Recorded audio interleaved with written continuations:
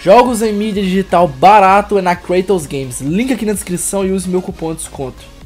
Cansou do visual do seu console? Quer personalizar ele? Compre uma skin na Pop Art Skins. Link aqui na descrição. Fala aí galera, beleza? Guto aqui de volta com mais um vídeo pra vocês. E galera, no vídeo de hoje eu trago aqui mais algumas informações gamer.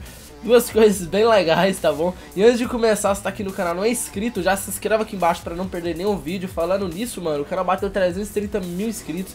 Tô bem feliz, muito obrigado a todos mesmo que estão inscritos, que me assistem aqui. Tamo junto sempre. E clique aqui nesse vídeo, no gostei, e bora para as informações de hoje. Começando com a primeira, cara, uma coisa assim que é engraçado, é legal, e depois a gente se sente um pouco humilhado. Sabe por quê? Porque eu vou começar a explicar do zero. Primeiramente, um gari, um lixeiro, lá nos Estados Unidos, ele é um gari, né? Cata lixo e tal lá e tudo mais. Todo mundo sabe qual que é o serviço de um gari e tudo mais, um lixeiro. E, enfim, um dia normal dele de trabalho, ele achou numa caçamba de lixo simplesmente um PlayStation 4. E esse cara que achou, ele costumava trabalhar e gravar o seu serviço, tipo assim, fazendo live stream na Twitch e tal. E ele fazendo, inclusive, ao vivo isso, tipo assim, gravando, fazendo transmissão ao vivo dele trabalhando mesmo e pegando os lixos lá, tudo bonitinho. Uma das caçambas de lixo lá nos Estados Unidos, ele achou simplesmente um PlayStation 4 com dois controles, o jogo NBA K, qual que é o NBA, cara? O K17, cara. O cara achou o videogame, PlayStation 4 Slim, com dois controles e ainda com um jogo. Aí todo mundo vai falar, beleza, tava no lixo, vai ver porque não funcionava. Mas não, ele simplesmente testou, tirou foto e comprovou que o console estava funcionando ainda. E não só isso, nessa mesma caçamba de lixo ele também achou um iPod. Sim, cara, um iPod, mano. Qual que foi a casa que ele pegou esse lixo que tinha um PlayStation 4 e um iPod? O cara lá, quem jogou fora, tava, sei lá, com depressão do que ele tinha e jogou fora, ou porque ele enjoou, que eu acho que seria bem difícil, ou porque ele tem dinheiro demais.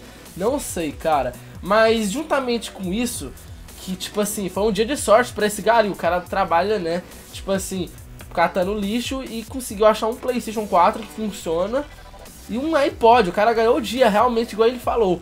E não só juntamente com isso, a gente se sentiu um pouco humilhado de pensar que, enquanto aqui no Brasil a gente custa comprar um PlayStation 4, ou custa, sei lá, depois de comprar, custa vender, cara. Sei lá, desfazer dele, ou fazer dele, né, tipo, comprar e tal, não é fácil. E lá fora, nos Estados Unidos, tem gente que joga fora. Cara, é muito louco isso. Pra vocês verem como é que é o Brasil, até pra isso aqui é difícil. Aqui você dá valor em tudo que você tem, porque aqui é muito difícil de conquistar. E quando você conquista, você tem que cuidar muito, cara, porque foi caro. E aqui é tudo caro, entendeu? Lá fora, como é mais de boa, é mais fácil de ter e comprar, adquirir. Às vezes a pessoa não quer mais, ela joga fora. É tipo isso. Lá nos Estados Unidos, normalmente as pessoas não costumam vender as coisas depois que elas compram. Porque na hora de vender, não tem quase nada de valor. Porque o novo já é barato. E vender o usado ficaria mais barato ainda. Então ninguém compra. Então eles preferem jogar no lixo. Entendeu? É tipo isso que funciona lá. Aqui no Brasil é totalmente diferente, é outro cotidiano. Legal demais isso, né? O que vocês acham? Comenta aqui embaixo.